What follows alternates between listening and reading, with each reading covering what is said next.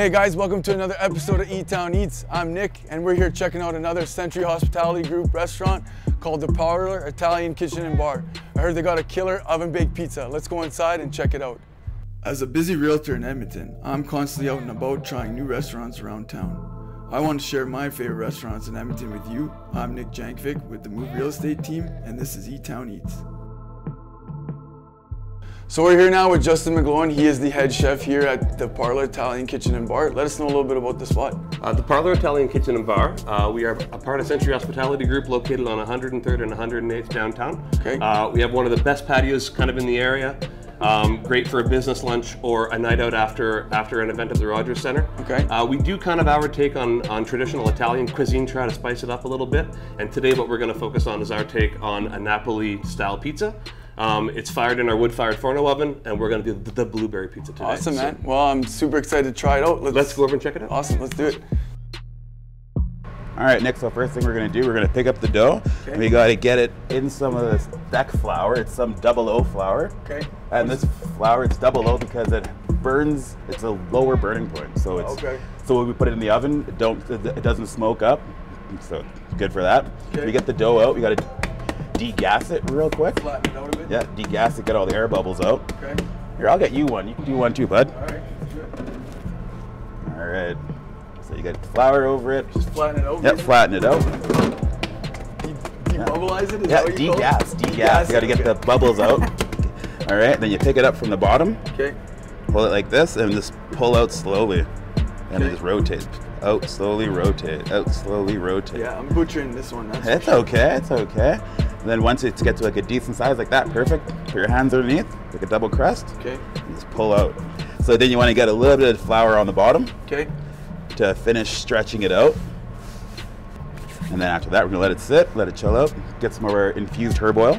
Okay. Just a little bit on top, because you don't want to put too much on with the cheese and all that. It'll just be too oily. So you just put a little bit in so it can melt in with the cheese. And we get our Fior de latte cheese. So you gotta get the cheese up there, break it into little pieces, so when it melts, it doesn't get one big clumps all around. Okay. Then we grab our blueberries.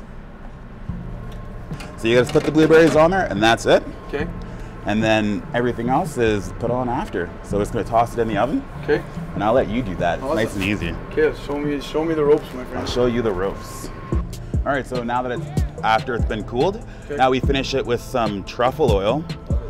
So after the truffle oil, we add some honey too, and that helps to counter the pungentness of the truffle oil. Okay. And it gives it that real nice umami pop flavor. It's delicious. So now that the honey's been added, now we can cut it into our 6 pieces. Okay. All right. Then after it's been cut, we're gonna put a little bit of prosciutto to add some saltiness to all this sweet going on with this pizza. I love prosciutto, man. It's my favorite meat. Oh, me too. That's my favorite topping on a pizza, hands down. Me too, me too. So good. All right, now the pizzas are done, all nice and cut, ready to serve. Let's have a little pizza party and set you up at a nice little station. Let's do it, buddy. I'm excited. Let's do it. Boom, let's do it. Well, guys, I'm gonna dip into this pizza. I'll be honest, I'm a little skeptical of the blueberry and the honey and everything blended in together. But if it's as amazing as I hear it is, I'm sure it's gonna be fantastic. So let me get a nice fold in, like Johnny would say, and give it a try.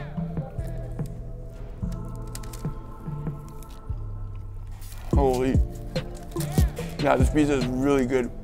I thought the blueberries would be a little overpowering, and the honey, but everything blends in nicely with that Fiorga cheese or whatever it's called, and the honey and the prosciutto, my favorite meat of all pizza toppings. So it blends in really nice. It's really good.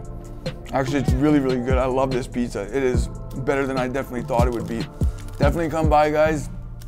Parlour here on 108th and 103rd Ave. Fantastic spot.